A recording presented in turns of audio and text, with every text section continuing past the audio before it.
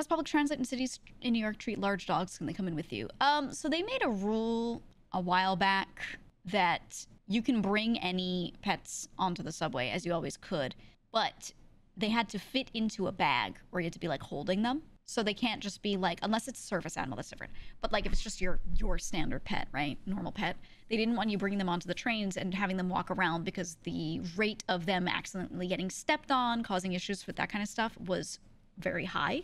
Even a large dog, people would step on its foot, all these little things, you know, it just is not, it's not safe for the pet, really. A lot of people think it's a dog ban because people don't like pets, but I'm like, no, it's actually for the pet's sake as well.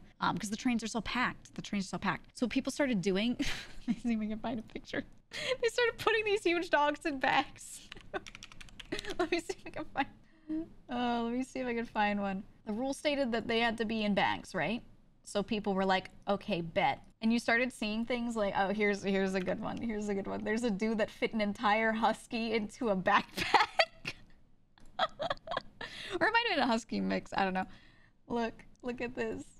Look at him. He was chilling. He was chilling. I mean, and it worked. Like, this dog is not in danger, right? He's on his person. He's not getting stepped on. I'll show you one of my personal favorites because people got real imaginative. This kept happening. I kept seeing this. Now people got better bags for their dogs, but this was like within the first couple of weeks after the ban, right? People were like, fuck, I need to take my dog on the train. So they started like cutting holes, leg holes in them. And they put the dog in the bag.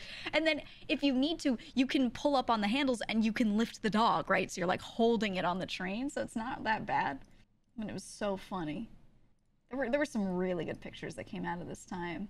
A ton of people did the IKEA bag thing. I saw a lot of people just like the dog that I showed you in the backpack. I saw a lot of people doing that where they were like, I'm just gonna get a like a hiking backpack. Oh yeah. Here's one.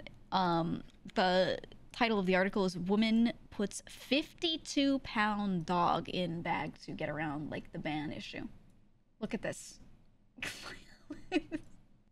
She has this big fucking dog. And you have to have your dog in a bag if you want to bring him on the subway. So you and the dog are safe. So she puts him in this hiking backpack. That's actually, yeah, a really good daily workout. Pretty good, pretty good.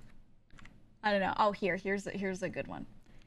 For me, the thing that always made me laugh was seeing people with the bags with the leg cutouts, right? Like you saw before. But a lot of them were fluffy dogs, so it looked like this. It looked like this. I think the dog I showed you before was like a Whippet or Greyhound or something, right? But I kept seeing a lot of this where it was just like like their fluffy legs sticking out. I felt so bad, but they were chilling. They were chilling. A lot of the dogs actually kind of seemed to like it. I think the thing that they were trying to say with the ban too is they were like, the dog has to fit in a bag, but they didn't say the size of bag, right? They didn't specify like a carrier size. So long as you put a bag on them, you were chilling. But yeah, just go look up NYC train dog bag, and you'll find a lot of good ones. The funny thing is too, this dog in this picture is dangling. Like the guy has like this one drawstring bag, or strap, and he has this over his shoulder. So this dog is actually just dangling.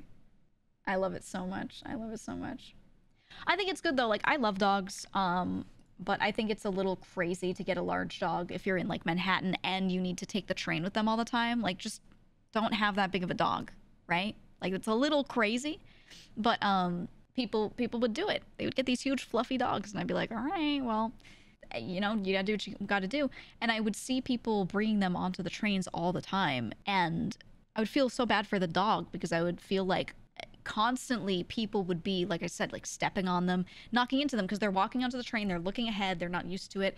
They trip over a dog and they suddenly look down and go, oh, there's a dog here, because there's just so many people around. They're looking like eye level to see what's around them. They're not really looking down at their feet.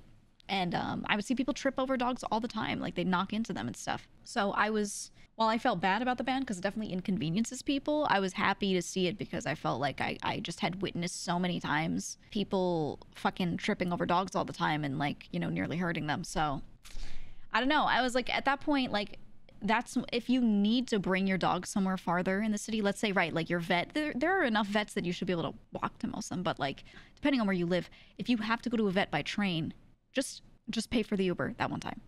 Right, just for that. Ask a friend to give you a ride if you don't have a car or something. There are all these car and taxi services, and I know it costs more, but if you can't pay what you need to pay to get your pet occasional, like the yearly medical care, then you can't afford that pet. And that's just how I feel. That's just me personally. But I mean, I worked in cat rescue, so I'm very much a proponent of, like, you shouldn't own an animal unless you can take proper care of it kind of thing. And I think that includes, you know, yeah, the cost of the Uber to bring your pet to the vet because you can't bring it on the train instead of, like, trying to sneak it on the train. You know what I mean? That's just my thought, though. That's my thought. Personally. Do vets offer pet pickup often in New York? Probably not. There actually are services for that sort of thing. Yeah. So, like, not every Uber will allow a dog, but some will. There are a lot of car services that you can call in New York that are about the same price as an Uber, or, like, you know, less or more. It really just depends on where you are. But they'll do that sort of thing. You know, they'll do that. Yeah, there are mobile services, especially in a city like that where they know a lot of people don't own cars. So it's not really like this stuff is inaccessible, you know. So people really should be able to find that if they need it. I don't know. Do kids need to be in bags on the train too? There's no specific ban, but you should not, like, you're not allowed to be having your baby run around if your baby's gonna get hurt. Like, if something happens because the train starts moving suddenly and a kid, like, gets knocked over, it's completely on that parent. There is, in general, like, if you have a baby, you need to be holding them. You are not allowed to just put a baby down on the seat next to you if they're, like, not old enough to be walking around themselves, and then just, like, not be holding them, right? You don't put a little kid down in a seat and go, hold on, buddy, when they're like 2 or less, really, when they're like 1, you know. I don't know about the official rules. I've just seen people, like, never really doing that because of the trains start and stop very suddenly, and you can get launched. An adult can get launched, so, you know, you pretty much always have to hold a kid, even if they're like 6, right? It's very easy for them to get knocked over. So if I've ever gone on a train with a kid, I have a lot of, like, relatives and things, or friends' kids, whatever, I'm always grabbing them, right?